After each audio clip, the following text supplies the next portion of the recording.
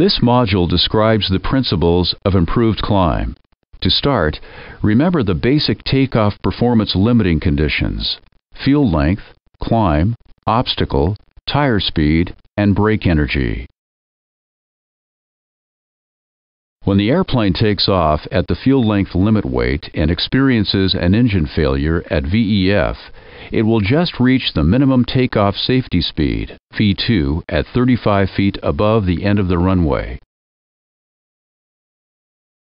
This V2 speed is the minimum possible speed for the takeoff gross weight.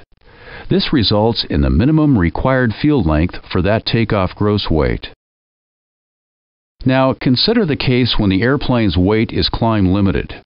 When taking off at a weight that is less than the fuel length limited weight, the airplane will reach the minimum V2 before the end of the runway. Therefore, there is extra runway available that can be used to accelerate the airplane to higher takeoff speeds. Let's look at how climb capability changes with speed. The graph shows the climb gradient capability for the standard takeoff safety speed, V2. At the climb limited takeoff weight, this gradient is equal to the minimum required gradient. In the case of a two-engine airplane, the minimum is 2.4%. For speeds greater than this speed at the climb limited takeoff weight, the climb gradient capability increases. This is due to the increased aerodynamic efficiency. The climb gradient capability is now greater than the minimum required. Therefore, this extra capability may be traded for increased weight at the minimum required climb gradient. However, at the higher weight, the overall climb gradient capability is reduced.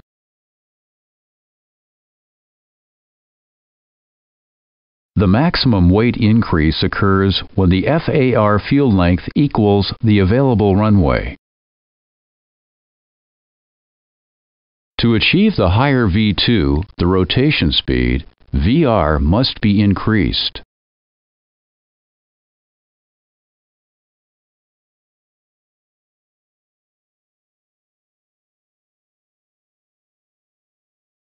Because of the increased weight, the V1 speed must be increased to ensure that if an engine fails at the critical speed, the airplane has sufficient speed to continue the takeoff. Because these takeoff speeds are higher than the standard takeoff speeds for the improved climb weight, the takeoff speeds in the FMC and QRH are not applicable. The takeoff speeds must come from a takeoff analysis or from dispatch.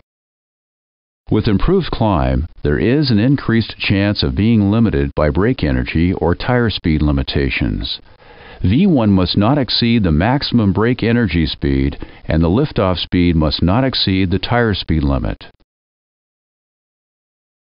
Another benefit of improved climb is the possibility of increasing an obstacle-limited takeoff weight.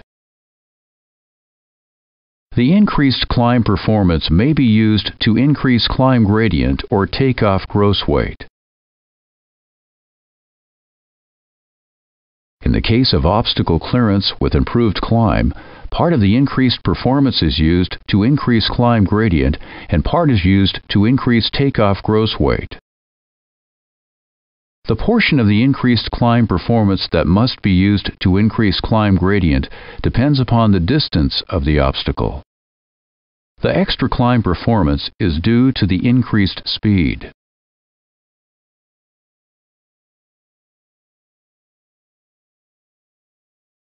However, to get this extra speed, the airplane does not lift off until further down the runway compared to the standard case.